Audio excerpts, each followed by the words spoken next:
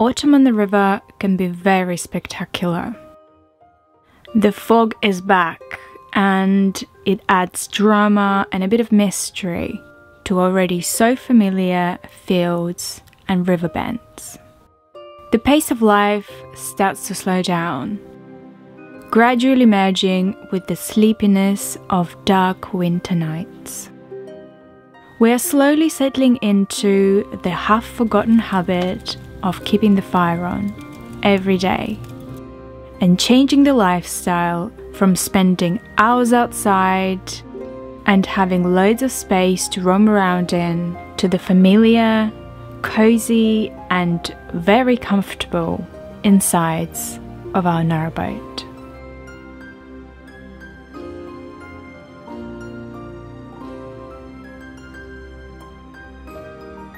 Autumn is the time to let go.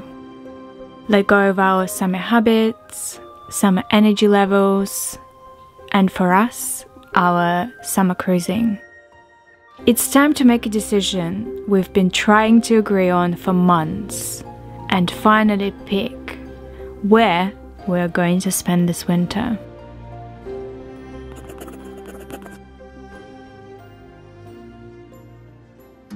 What a beautiful autumn morning. Hello there folks, welcome to the episode.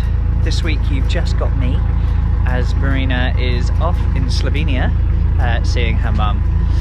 Today we are in Pangbourne, beautiful Pangbourne, and I'm heading to Reading to get some supplies, get some diesel, some gas, maybe some shopping, some food. And then we'll be heading on down to Henley. When I say we, I mean me. But yeah, what a lovely morning. I just wanted to share this with you, actually. Check this out. Check this out.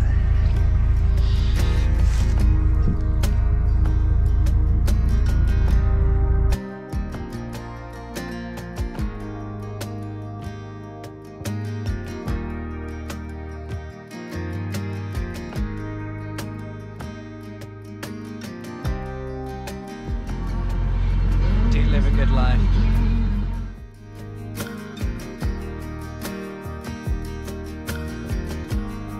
Miles is used to cruising on his own.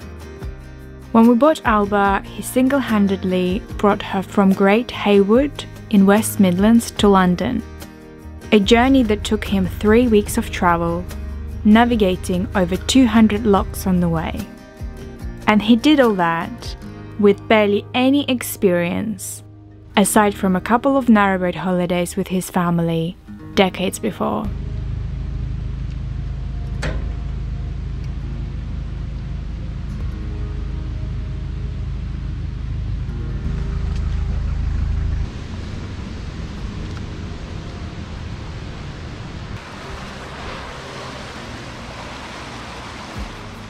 Today's journey is much more manageable, 15 miles and 5 locks, all the while going downstream. The locks in this part of the Thames are hydraulically operated. Only the ones from Lechlade to just above Oxford are manual.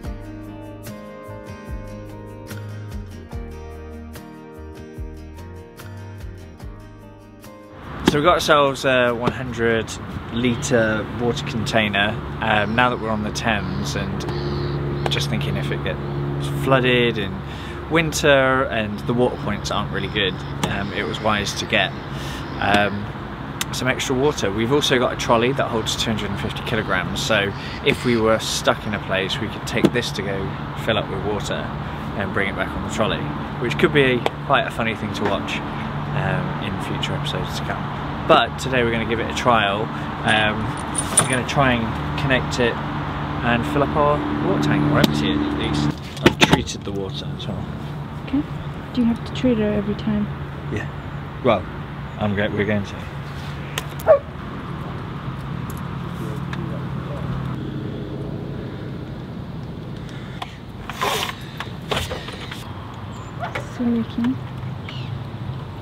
The most pathetic amount's coming out. I think it's probably leaking more.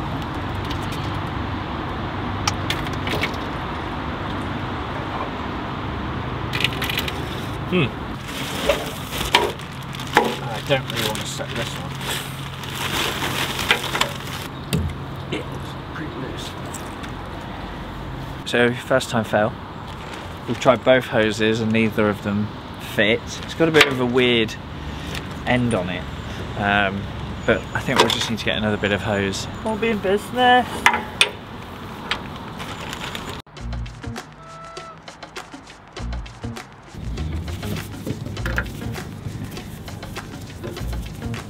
Alba was facing the wrong way, so we're turning her around.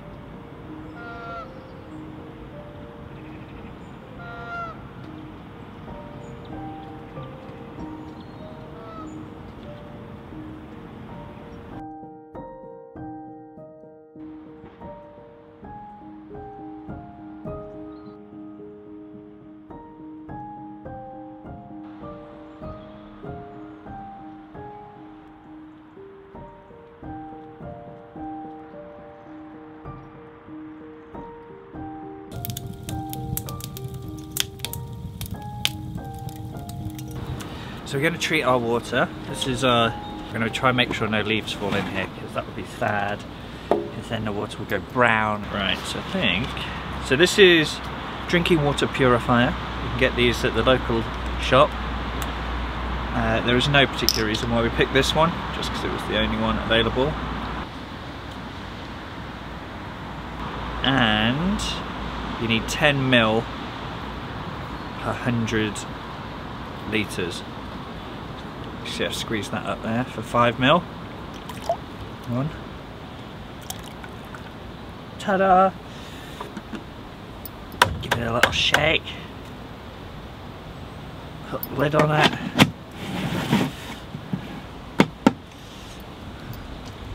Okay.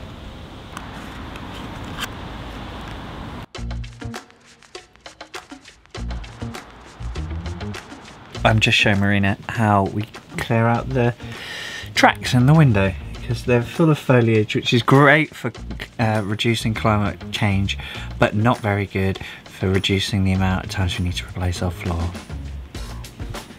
So I get the spoon, the back of the spoon, you do it like this, you do it at this angle, it should all fall out the seed.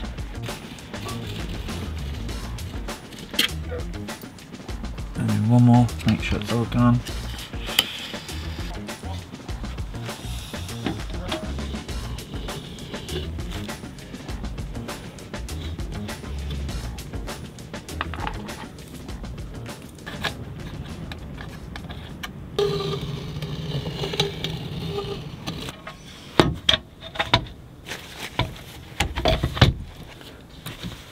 So the reason we decided to camp out in Henley for the next few weeks, maybe the next couple of months, was twofold, really. I've got to find two reasons why I said twofold. The first being doing a lot of research about where we want to be in the winter, in the sense of where's safe, or where's the most safe on the river.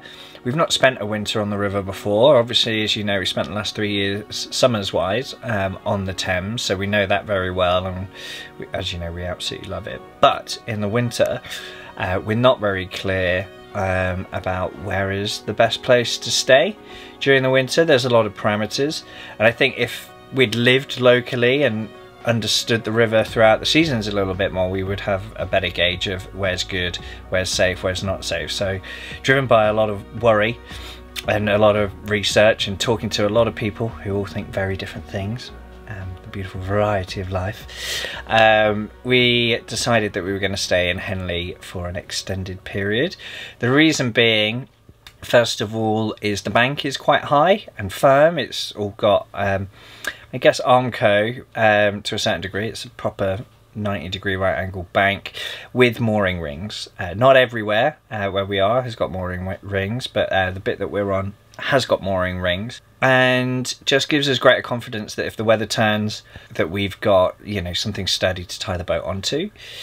Equally, in the winter, obviously it can be cold, it's dark, and after doing 2 winters on the Kennet and Avon, which we absolutely love and we are missing, by the way, we did want to take out a little bit of the chore. Now the Kennet and Avon is one of the most stunning stretches of canal that we've been on, but in the winter can be a little bit challenging, and we've been willing to put up with the challenge, particularly the mud.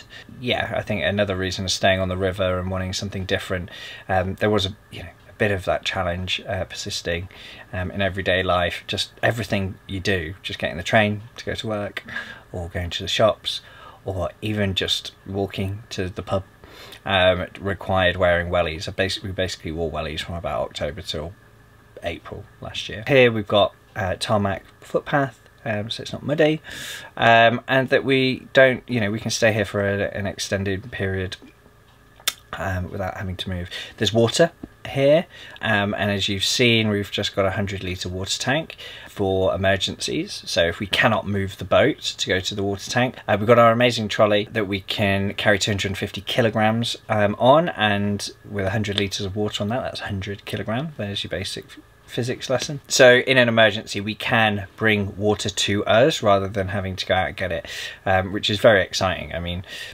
it just gives us an extra half a week of water, and we'd only have to fill it up 3-4 times to get a full tank to last us a couple of weeks. So yeah, so that's why we're in Henley. Plus it's very beautiful here, and got all the creature comforts of being in a town. For 4 seasons we have been continuously cruising, which we thoroughly love, and as you've seen, we absolutely love.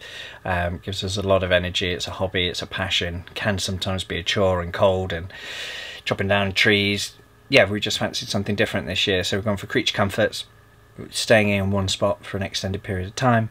There's also other boaters around here, which is nice. Got a little bit of a community, and all the lovely local amenities. We found a great Indian restaurant. We found some great charity shops. We found some great supermarkets. Planet Organics opened up, which Marina's really happy about. I've been going to the gym, which has been painful. So yeah, we're just having a little bit more normality in our winter, this winter, hopefully. There's nothing normal on a boat. Thank you all so much for watching. A huge thank you to our amazing patrons for keeping us going. If you've been watching for a while, consider joining our Patreon family to get a sticker of Alba and many other perks. Sending you all our love. See you in the next one.